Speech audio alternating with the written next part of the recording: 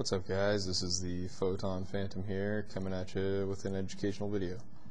What I'm going to be talking about today is the inverse square law, a little bit about lighting optics, and how to choose the right optics for your application. Then I'll get into some stuff I have on the horizon, and also some stuff I've done in the past. Learned from a lot of mistakes. Also learned from a lot of success, so we'll see how far into the video we get. But what you're looking at here is a simulation of different distances away from a 100 watt light source. So this is assuming this light puts out 100 watts worth of light, not a light that you put 100 watts into and then you get 50 watts. If you've got a really high efficiency LED, you'll probably get 20 watts with an HPS. So at a distance of 1 meter, I've got a surface area of 3.14 meters squared, and that gives me an intensity of almost 32 watts per meter squared, which is really high. But as you can see, as we double these, so we go from 1 meter to 2 meters, the surface area goes up by a factor of 4, and your intensity goes down by a factor of 4. So all the way out here at the end at 16 meters, we're only at 0.12 watts per meter squared. And you can see the factor of 4 here. Anything that's not a factor of 4 is just a rounding error on my part. But if we go equals this divided by this, it's going to be 4.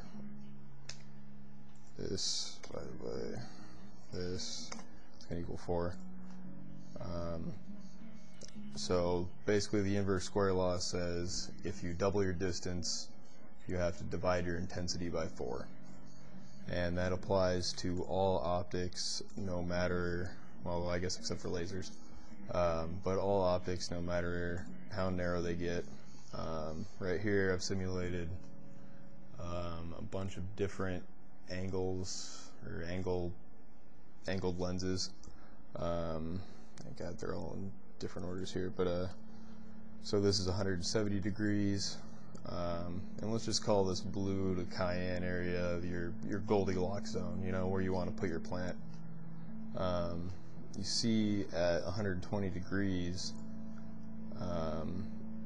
if you have a flat canopy and you put part of it in the Goldilocks zone, you can imagine this right here is in the yellow zone. So this would be getting way too much light, and you'd be getting barely enough out here. So 120 degrees, not super ideal. There are applications if you use a bunch of small LEDs. If I had a PCB printer, I would probably use a bunch of low power LEDs and do it this way. But this is why COBs are so much more popular in the DIY community, because nobody wants to solder 250 LEDs to a board by hand.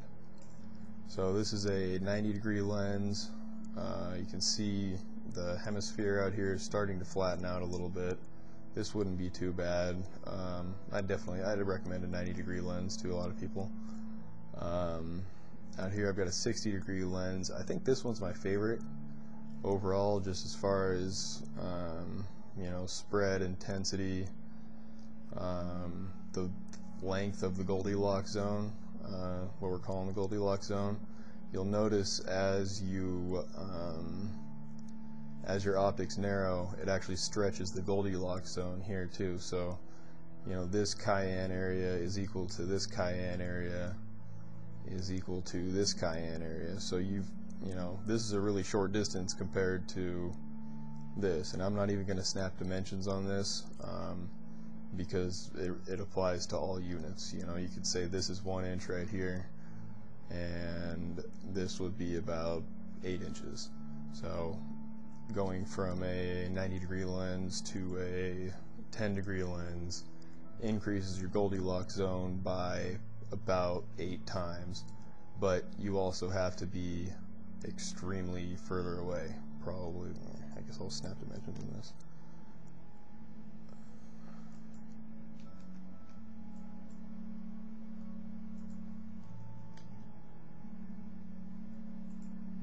So here I've got a distance of 210, and from a 90-degree lens standpoint, I've got a distance of, something's wrong.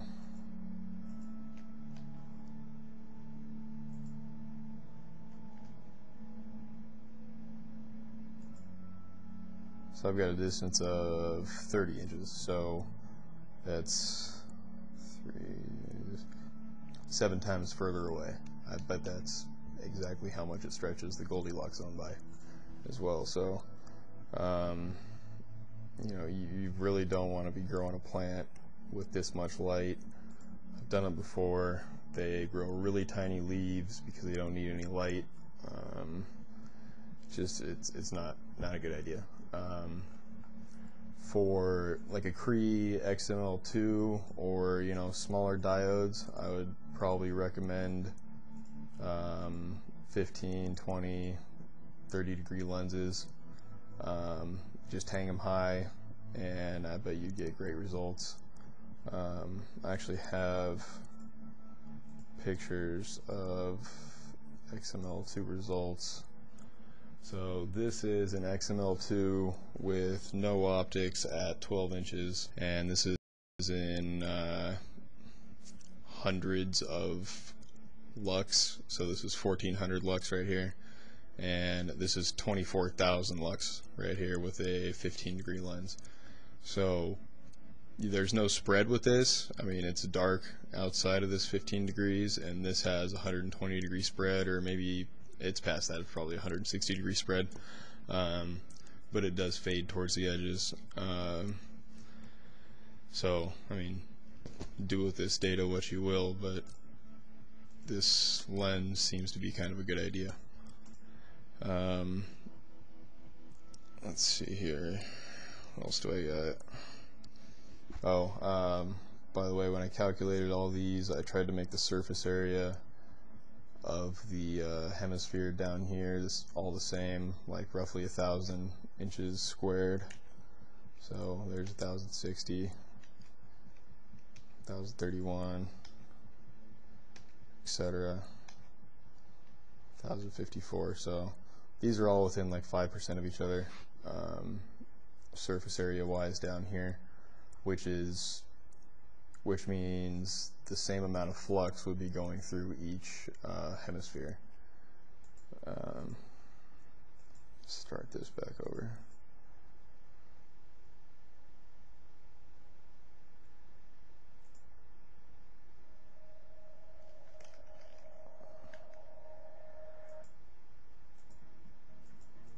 There we go.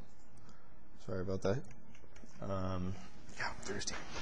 Fucking cotton mouth like a motherfucker.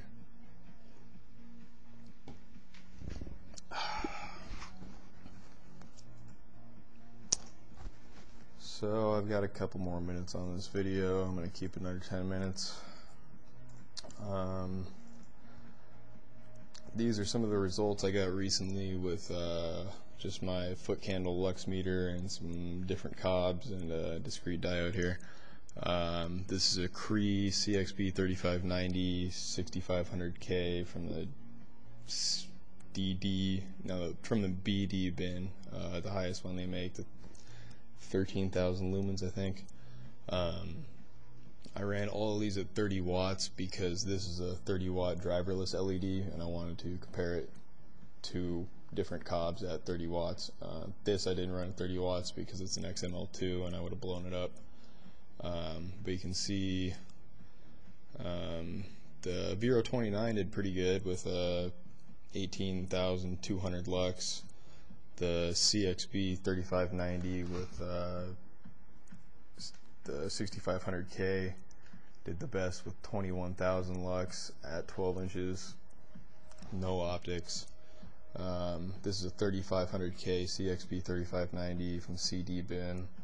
It ran at 20,500 lux at 12 inches. This is a CXA 3070.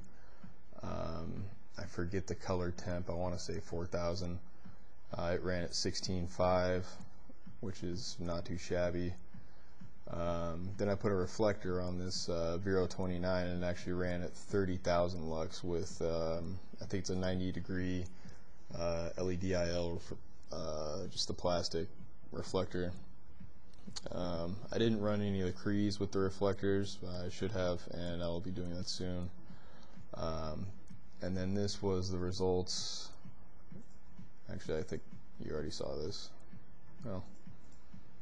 Oh, that was at a different height, but 1500 lux with no optics, 36,000 lux with optics.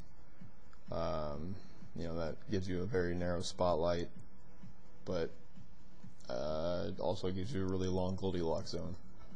So something to consider there.